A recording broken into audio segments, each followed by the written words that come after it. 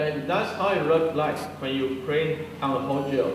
That's the 96 well size gel, 10% SDS test gel. So each well you put in a different antibody. It looks like this. Then the marker will be here, and then 6 spots. The green one is the actin, because it's printed by the machine. So actually, each spot is identical. There is no loading error. And this is one of the actual images of the Apple skin cancer cell cylinder with 200 nanogram per ml of EGF for 6 time points. You can see different antibody loaded in each well.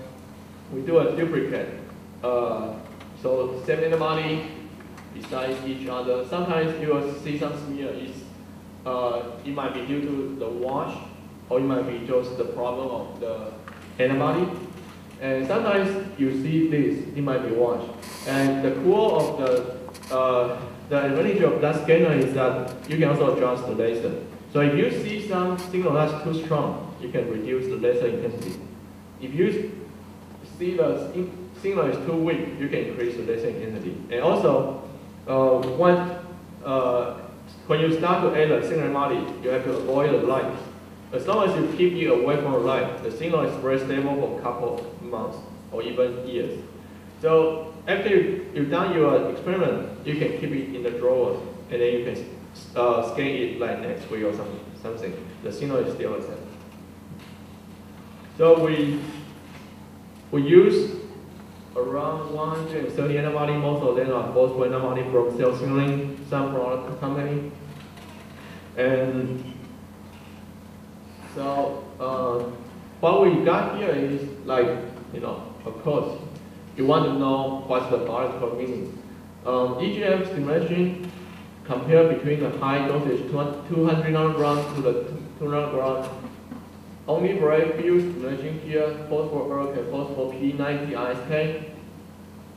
Also stimulate here, but you get more stimulation at higher dosage. That's totally reasonable. Oh, sorry.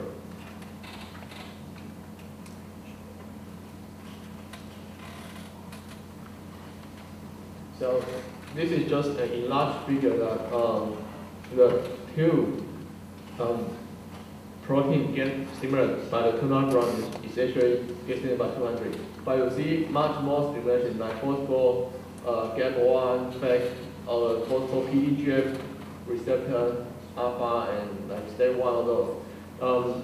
So for the APOE1 cell, it's very different.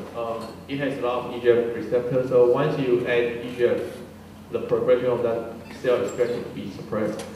2 nanogram is around like 20% suppression. 200 is like 80% suppression. So we try to group those changes. It's hard. It's more than 120 antibody and different concentration, different time points. So what we think is that the pattern changed. Like for this one, it increased all the way after the stimulation. For this one, it goes up to the maximum at 5 minutes and then goes down. We think, well, we hypothesize that the pattern that's similar, they might have functions related to each other, like upstream, downstream. So we try to group them together according to the change trend. And that's the whole data. Here is the different concentration of EGF from 0 to 50, 100, 200, and then that's all the antibody we try. And we try to group them according to the pattern. Like this one go up to the maximum at 1, this one to 5 and 15, and this one actually not until like 30 minutes, and this one is it go all the way up and they never go down. So we try to separate them into like 5 different groups.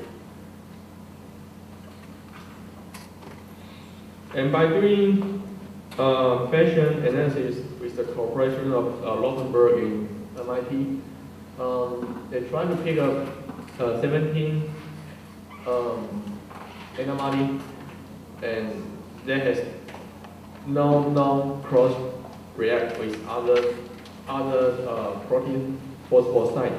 And then they do the patient network analysis. And so what they found is that the phospho-EGFR and the phospho-PDGF receptor B unit is the first that get activated.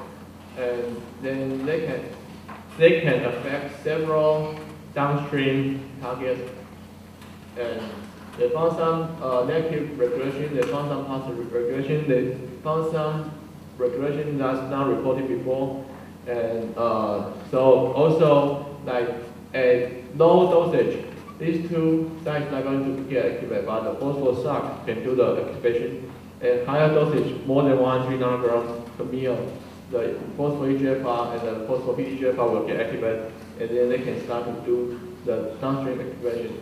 And you can see actually, not only molecule involved in the EGFR is activated, the ERB2, that's the HER2, the biomarker in the breast cancer detection, the KIT, phospho-KIT, phosphosite, and the FGFR, phospho-MET, phospho-IGF-1, they are all related to each other.